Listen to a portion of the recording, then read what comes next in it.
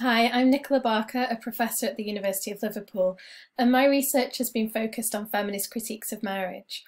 What I'm going to talk about today is one aspect of those critiques, that marriage is in some ways both under-inclusive and over-inclusive in the types of relationships that it recognises.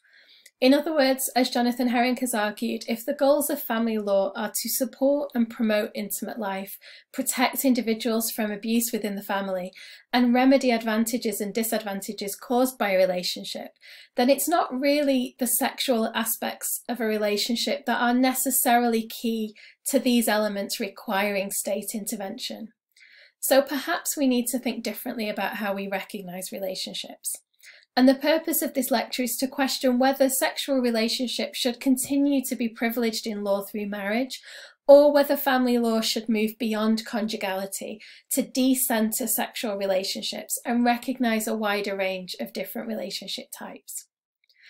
Beyond Conjugality was the title of a report from the Law Commission of Canada, which I'll talk about towards the end of the lecture. I'm going to examine the topic primarily through the lens of the case of Burden against the UK, which was brought by two sisters who wanted access to one of the legal consequences of marriage, the spousal exemption from inheritance tax liability. But more broadly, the issue is whether law should move beyond what has been termed the sexual family. At the moment, much of family law centres around a presumed sexual relationship between adults, and that results in the couple getting a number of legal advantages that, for example, single parents wouldn't have access to. But should it? Would it be better to focus instead on caretaking relationships, whether that's between parent and child, or elderly sisters who live together as in the Burden case, or just close friends who look after each other? Why privilege sexual relationships? There are some interesting suggestions about why and how we might move away from conjugality, and I'll talk about some of those and their potential pitfalls towards the end. So we'll begin with the facts of the Burden case. The Burdens were elderly sisters who had lived together all their lives in a home that they had inherited from their parents. Their home had dramatically increased in value over their lifetime from £7,000 in 1965 to £550,000 at the time of the case. They also had other property and assets bringing their total combined worth to over £1 million. And like everyone with this amount of money and other assets, when one of the sisters died, the other would have to pay inheritance tax. The only exception to that is spouses. So spouses are exempt from inheritance tax, and since the Civil Partnership Act extended all spousal rights and obligations to couples who register a civil partnership, they've also been exempt from inheritance tax. The Burden sisters felt that because they perform many of the same functions as spouses, so they cohabit, they're interdependent, they look after each other, they share finances, etc., they should also be able to claim the spousal inheritance tax exemption. Their argument was essentially that we perform the same functions as spouses.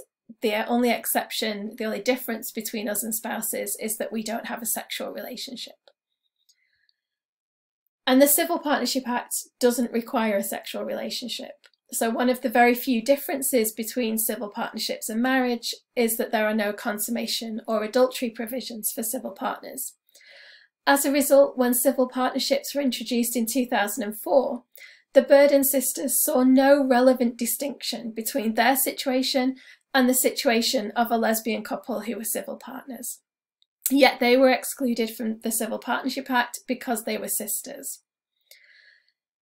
And I just want to add a little context here before I tell you about the outcome of this case, because you may not be aware that when the Civil Partnership Act was being debated in Parliament, the exclusion of siblings and other family members became the main issue of contention between supporters and opponents of the provision. It was an interesting time because the new Labour government wanted to introduce some marriage-like protections for same-sex couples, but without introducing same-sex marriage, because the view was that this would attract too much opposition. There were people who were still adamantly opposed to same-sex relationships in general, but wanted to avoid being labelled as homophobic. And because civil partnership was presented as something that wasn't marriage, but simply a way of accessing important legal protections for long-term interdependent same-sex relationships, it was difficult for opponents to make the usual objection to same-sex marriage, which was that they simply wanted to protect the institution of marriage as a heterosexual institution. So instead, the technique of objection to the Civil Partnership Act was not one that said same-sex relationships should not be recognised, but instead it was presented as concern for those who remained excluded, and this was framed as the poor, deserving family members who'd provided long-term care and support to each other, but would be excluded from this provision, juxtaposed against a fleeting same-sex encounter that would now receive comprehensive legal recognition, and with it the numerous benefits and advantages that come along with spousal status. But these concerns were, I would suggest, less than sincere, or at the very least, the way that people went about trying to gain inclusion for these so-called deserving family members was ill thought out. This was because the Civil Partnership Act replicates, for the most part, the institution of marriage. Civil partnerships are contracted and dissolved according to rules that largely mirror those of marriage, and the structure of the institution is the same. So it's a relationship of two people intended to be for life and to the exclusion of all others, etc. If the relationship breaks down, you need to go through a divorce-like process, which at the time involved demonstrating the irretrievable breakdown of the relationship. So when some members of Parliament put down amendments to the Civil Partnership Act that would extend it to siblings and other family members who cohabit, the very obvious first question is, what about families of more than two siblings who live together? How are they supposed to decide which two of the siblings should get the civil partnership and with it the legal protections and advantages? What about a situation of a daughter who lives with her elderly parents to provide them with care, but either her parents or her are already married? How would she access the protections of civil partnership? Does she not deserve them also? Why should she remain excluded when a similarly situated daughter-parent care relationship where both parties are unmarried could be recognised? What happens if two siblings like the Burden sisters do get a civil partnership and then one of them meets the love of their life, their soulmate, and decides they want to get married or civilly partnered to that person? How do they demonstrate the irretrievable breakdown of their relationship with their sibling in order to free themselves for another union? That might be easier once the new divorce reforms are implemented, but certainly in 2004 it would have been a tricky prospect. So the attempts to extend civil partnerships in the form that the provision took were clearly wrecking amendments. They were designed to derail the Civil Partnership Bill and to undermine the recognition of same-sex relationships. But this didn't prevent this discourse about the deserving family members and the supposedly undeserving same-sex sexual partners being repeated in the conservative press and by anti-gay organisations such as the Christian Institute, as shown in this advert, which was a full-page advert in the Times, taken out during the parliamentary debates on the Civil Partnership Bill in 2004. So as you can see, there's a very sad-looking woman saying, "Why should I have less home-sharing rights than a gay couple?" The implication being, of course, I'm more deserving of rights than gay couples. The Civil Partnership Act should, the advert says, be fairer to ordinary families, implying that gay couples are not ordinary families. And you can see from the quote by one of the Burden sisters, Joyce Burden, that they had very much picked up on this rhetoric during the passage of the bill, saying, this government is always going out of its way to give rights to people who have done nothing to deserve them. If we were lesbians, we would have all the rights in the world, but we are sisters and it seems we have no rights at all. But homophobic rhetoric aside, do they have a point? Is there a broader issue at stake here? Can we justify privileging sexual relationships over non-sexual ones? The Burden sisters brought a case against the UK to the European Court of Human Rights based on Article 14 in conjunction with Article 1 of Protocol 1 of the European Convention, and they were essentially asking this question: is it discriminatory to exclude people from accessing civil partnerships if they are functionally equivalent to civil partners? They argued that they were in an analogous situation to spouses and civil partners because they had chosen to live together in a loving, committed, stable relationship for several decades, sharing their only home to the exclusion of other partners. They further argued that given the stated purpose of the inheritance tax exemption for spouses and civil partners was to promote stable and committed relationships, then denying this exemption to siblings serves no legitimate aim and was not proportionate.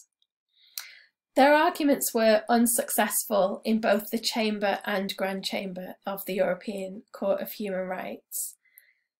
But from this quite traditional conservative attempt to add another means for wealthy families to avoid paying inheritance tax, could a more progressive general principle have emerged?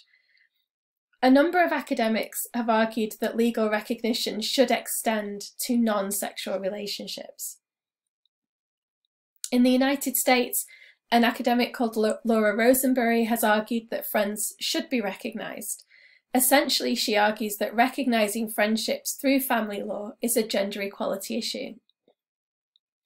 She compares the functions performed by friends who don't live together with those that are generally assumed to be performed by spouses and other family members. She argues that spousal relationships in particular are characterised by, or assumed to be characterised by, gendered patterns of care. In other words, by recognising certain types of relationships, the state encourages people to prioritise one type of relationship over other relationships. It encourages us to prioritise our sexual relationships over our friendships. And that is bad for women, in her view. So that encouragement, she says, perpetuates gendered patterns of care because extensive amounts of care are expected of such relationships, marriages and family relationships. And it's still women within the family who do and are expected to provide that care. So what she's saying is that sexual marriage-like relationships involve gendered caretaking labour. Women within sexual relationships are still much more likely to be the ones who do that labour, so they are inherently patriarchal, unequal relationships. In contrast, friendships are not presumed to be exclusive or comprehensive, so they don't generally consistently demand the same level of care, and friendships are presumed to embrace norms of equality and autonomy over norms of domestic dependency. So you don't see the gender equality problem that you get with spousal-like relationships and other family relationships. She's arguing that changing the law's focus away from sexual relationships can therefore lead to changed understandings of both family and friendship, and potentially that could lead to greater opportunities to structure life free from these state-supported gender role expectations. But she's not arguing that marriage should be abolished, and she's not arguing that friends should be regulated by law in a rigid or comprehensive way like marriage. Instead, she's simply saying, quite vaguely, because she's leaving specific proposals to others to make, but she says that family law should consider ways that the law might support more and multiple forms of personal relationship between adults, and thereby acknowledge diverse conceptions of care and reinvent individuals' options with respect to both marriage and friendship. And this type of suggestion, the idea that there should be a menu of forms of relationship recognition, including marriage, has been made by other American family lawyers too. It's sometimes referred to as a marriage plus approach or a relationship menu approach. But there are other proposals that are much more radical, that involve either abolishing marriage altogether or decentering it so that legal recognition of relationships is centred around care rather than sex. And one of these proposals was made by another American family lawyer, Martha Feynman. She refers to the traditional nuclear family as the sexual family. Feynman argues that legal and social definitions of family are based on a sexual relationship between two adults. Historically, this relationship was between a man and a woman, but family law reforms that have recognised same-sex relationships have actually reinforced the sexual family by allowing more people access to it. And she criticises this model of family, arguing that it causes stigmatisation of single and divorced parents, that it focuses on doing justice between adults rather than on what's best for children, and that it obscures the privatisation of inevitable dependency. So what does she mean by that phrase? She says that dependency is inevitable, in the sense that everyone is dependent on others to take care of them at some point in their lives when they're children and possibly also when they're older. The person with the family who is taking care of a dependent person, as a result of that caretaking work, then becomes dependent themselves on resources to be able to undertake that care. She refers to this as derivative dependency. At the moment, all types of dependency are absorbed into the family, where family members, usually women, take care of inevitable dependents, children and disabled and elderly family members. And this is what Feynman refers to as the privatisation of inevitable dependency. If the family didn't do it, it would fall to the state. In turn, the family also absorbs the derivative dependency of the caretaker. In the traditional family, for example, the wife would take care of inevitable dependency and the husband would provide the financial resources necessary for her derivative dependency. Feynman argues that this privatisation of dependency within the family hides the burden of derivative dependency and allows the state and the marketplace to act without consideration or accommodation for dependency. As a result, when the traditional nuclear family breaks down through divorce or never existed in the case of single-parent families, and the derivative dependency transfers back to the state, women are then stigmatised as being a drain on resources. To end this obfuscation of dependency, Feynman argues that the caretaking relationship should be at the core of the definition of family, rather than the sexual relationship between adults. This caregiving family based on inevitable dependency is the unit that would be protected by the state, that would be entitled to special preferential treatment and have a legitimate claim on social resources. So the derivative dependency of the caregivers would be recognised and valued by the state, rather than expecting a money-earning husband to financially support his derivatively dependent wife and then stigmatising women when, for whatever reason, that doesn't happen. Laws and policies, she argues, should focus on the needs of the mother-child unit. And this is important because raising children and looking after people who are dependent in various ways are important and socially valuable and economically valuable activities, which at the moment are not properly valued because they're hidden within the family. And family law is focused on the sexual relationship that may have no element of dependency at all, not on those dependent relationships that need it the most.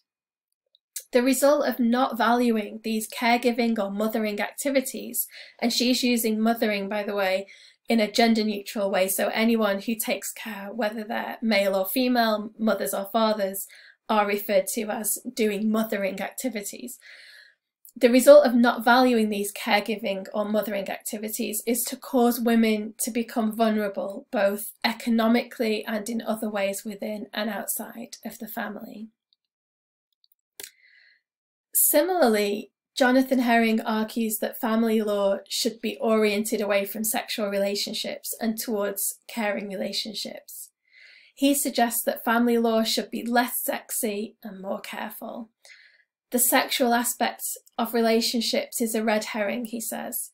Instead, what makes a relationship worthy of promotion by the state is care and mutual support. These are the things that society benefits from, especially when the needs of the person who is cared for would otherwise fall to the state. So under both the Feynman and Herring proposals, the Bird and sisters would have a strong argument to suggest that they should have an exemption from inheritance tax based on their relationship of mutual care and support. But if we look more closely at their particular case in the social context in which we live, I would suggest that this case highlights the hidden dangers of replacing the conjugal system with a care-focused system. Primarily what the facts of this case demonstrate for me is how such proposals could be co-opted to further an agenda of private wealth transmission rather than to collectivise social responsibility for care. So one of the key critiques of marriage is the role it plays in the privatisation of care and dependency, as Feynman highlights. But in the absence of other broader reforms, I'm not convinced that reorienting family law to focus on care is the answer. In fact, it could well further entrench the problem. By recognising and privileging care in this way, and in the context of the current climate of state austerity and a government ideologically focused on privatisation, this could provide an excuse to accelerate the withdrawal of state services. There's also the important question of what happens when the recipient of care does not have the resources to adequately compensate the carer's financial disadvantage through property redistribution. So what if the Bird and sisters, for example, did not have enough resources that they would be liable for inheritance tax? Would their care in that situation then simply go unrecognised? It seems that in the absence of some form of private wealth in the hands of the cared for, that the carer would remain in the same position as many housewives used to find themselves on divorce, having to rely on state welfare and stigmatised as a result. While collective responsibility for care is hidden behind incentives for privatised responsibility, these rewards for care in the form of legal recognition and privileges render both the carer and the cared for vulnerable to changing family circumstances, even in families that initially might have had sufficient resources. It should also not be assumed that legal recognition will result in financial benefits for all of those in caretaking relationships. As Claire Young found in relation to the recognition of same-sex couples in Canada's tax laws, while some benefited from inclusion, others, and it was usually those least able to afford the additional cost, actually found that their tax liabilities increased when their relationship was recognised. So she demonstrated the ways in which many of these relationship tax breaks, including those focused on dependency, are inequitable and discriminate without good reason against couples with low incomes and in favour of those with high incomes. And that arguably would be the case with the expansion of the inheritance tax exemption sought by the Bird and sisters. It would be wealthy carers and carees that benefited at the expense, arguably, of those carers and carees who were not wealthy. So I argue that we need to be cognizant of the ways in which reorienting legal recognition and privilege towards caring relationships can still serve the interests of the privatising neoliberal state and work against poorer carers and non-carers. Of course, as Herring notes in his response to my critique, the neoliberal state may nevertheless privatise responsibility without giving carers any resources such as tax breaks. But a system of recognition legitimizes the rolling back of state support, providing a narrative that can be used to justify it and stigmatize those who cannot provide or financially support privatized care. So if cuts are made on this basis to the welfare state, then it's poorer carers and cared for people who might find themselves financially disadvantaged, with wealthy people like the Burden sisters benefiting from the tax breaks of a privatised regime. So on the basis of her analysis of the Canadian tax system, Claire Young argues in favour of enacting the recommendations of the Law Commission of Canada, and they had rejected any relationship-based approach to the legal privileges as far as possible, focusing instead on the objective of the individual provision. So this means that if we were to apply that methodology in the case of the Burden sisters, the question would be not about how deserving or otherwise the sisters are of recognition, but rather about what the objective of the inheritance tax exemption is, and whether the sisters' relationship fulfills that objective-based criterion. So the Law Commission published a report called Beyond Conjugality, Recognising and Supporting Close Personal Adult Relationships. And they recognised, they rejected a relationship-based approach entirely and instead focused on the purpose of the provision. So they centred their approach around the values of equality, autonomy, privacy, religious freedom, coherence, and efficiency. And the focus was on the functional characteristics of the relationship, not its status. So they wanted a system that recognised emotional and/or financial interdependence over whether someone has gone through a marriage ceremony, for example. So the values of equality and autonomy were central, so they wanted their proposals to pay particular attention to equality within relationships, especially equality between men and women, and they mentioned in particular the need for the state to ensure the personal security, so the physical, psychological and economic security of those in relationships. So you can see the protective element of family law being emphasised there.